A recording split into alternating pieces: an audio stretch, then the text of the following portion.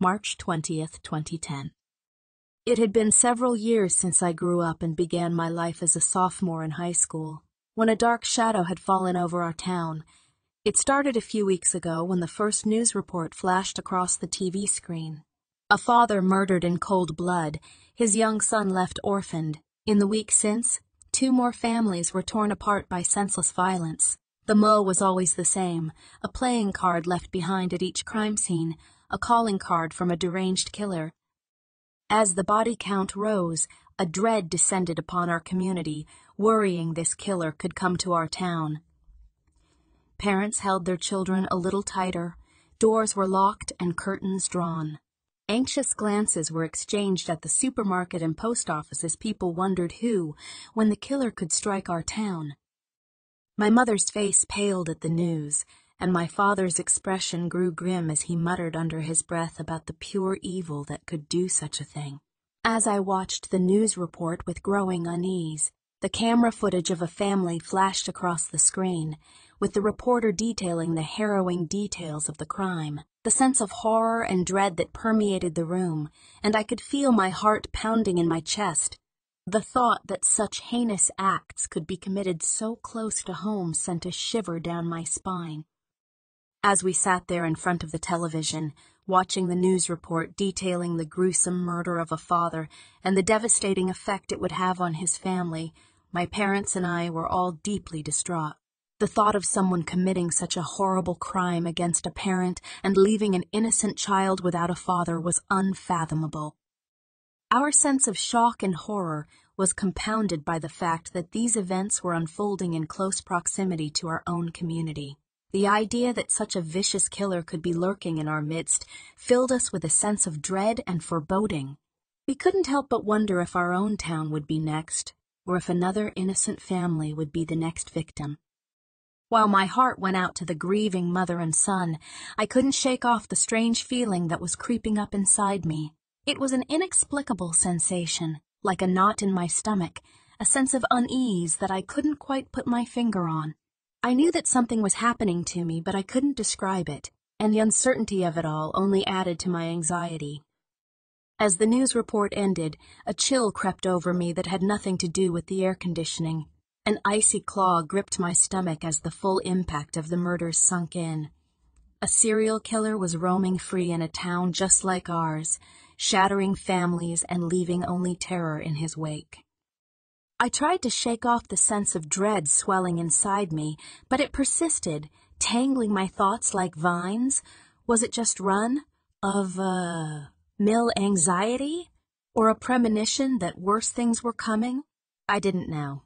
All I knew was that the unease was quickly metastasizing into full-blown panic. I grabbed my phone with a shaky hand and called the one person who could always soothe my worries, my girlfriend, Octavia. Her voice, normally bubbly and bright, was subdued. Clearly the news had shaken her too.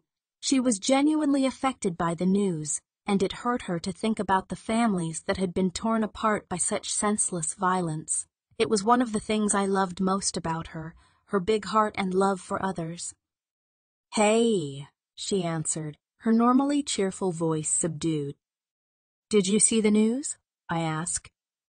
She sighed. "Yeah, it's awful." "I can't stop thinking about it," I admitted. "Those poor families. And the killer is still out there somewhere." My voice trailed off as a fresh wave of dread washed over me. Octavia was quiet for a moment. "I'm scared too," she finally said. "Every time I close my eyes, I see those crime scenes." "Me too," I confessed. "I feel like he could show up any moment, like there's no escaping him." "Let's try not to panic yet," Octavia said gently. "The police will catch him. We just need to be cautious until they do." I rubbed my temples, trying to ease the tension headache brewing there. "You're right. Being paranoid won't help, but I can't shake this feeling that something terrible is coming." "I know," she soothed, "but whatever happens, we'll face it together. We'll get through this, okay?" Her words were meant to reassure me, but they provided little comfort. "Still," I murmured my agreement, not wanting to burden her further. We sat in silence for a moment, thousands of unspoken fears hovering between us. But as the weeks passed, keeping my promise to stay safe grew harder and harder. More news reports came in about the serial killer. He had taken another life. The murders were getting closer to our town. The killer moved like a force of nature, ripping through community after community, leaving nothing but grief and despair in his wake. Since that first newscast, anxiety has churned inside me. With each new victim, it intensified. I tried to stay calm, but the creeping dread was inescapable. How could anyone stop a monster like this? The killer's rampage took its toll. I couldn't focus on anything else. The fear consumed me. The constant fear wore me down. I felt numb, lifeless. Getting through each day was a struggle. Even going to school felt pointless. How could I care about algebra or history? Not with a killer on the loose. Despite my constant dread, Octavia remained a ray of light. She was always finding little ways to lift my spirits. A funny meme, a homemade cupcake, a silly face to make me laugh. One afternoon she suggested we spend time together at my place. "It'll be nice to just relax and try to forget all this darkness for a while," she said gently. I agreed a distraction would do me good. When Octavia asked her dad Louis if he could join, he initially declined, claiming he was too busy. But seeing his daughter's crestfallen face, he relented. "I suppose I could stay for a bit. Ellie can drive you home later." Octavia's eyes lit up. She threw her arms around her father in a grateful hug. Louis just chuckled and ruffled her hair affectionately. Side by side, they walked up the path to my front door. When I opened the door, the sight of Octavia made my heart lift. Her lustrous black hair tumbled down her shoulders, and her sky-blue eyes danced with warmth. She wore a red dress that complemented her graceful frame, along with casual jeans that highlighted her energetic spirit. Everything about her radiated life and joy, a stark contrast to my own weariness. The pop of color from her vibrant outfit lit up the doorway, and I couldn't help but smile, reminded of the light she always brought to my life. Even in the midst of such darkness, Octavia was a vision of hope. Next to Octavia's graceful beauty, Louis cut a stoic figure in his long brown trench coat. He had a strong yet calm presence about him, exuding both wisdom and wariness. His sleek black hair and trimmed mustache gave him an air of experience. But their bond was evident in Louis's crinkled smile and protective hand on his daughter's shoulder. Octavia's uniqueness and flair were what first drew me to her, and now, seeing her here bathed in sunlight, I was reminded how lucky I was. No matter the darkness, she was a ray of light I would always follow. As we stepped inside, Dad strode up and warmly shook Louis's hand. "Good to see you again," he said, his smile not quite reaching his eyes. Ellie chimed in with a cheerful hello, though her voice held a tense note. Octavia gave her a quick hug, but glanced anxiously between our dads. Louis's smile faded as he turned to my father. "David, can we talk outside for a minute?" Dad looked at him curiously, but he nodded. "Of course." They headed out to the back porch, while an uneasy silence descended on the three of us left inside. I caught Mom's eye, but she just gave a small, helpless shrug. Outside, Dad grabbed 2 beers from the cooler and passed one to Louis. But when he took a small sip of his own, Louis drained nearly half the bottle in one go. Dad raised an eyebrow. "Rough day?"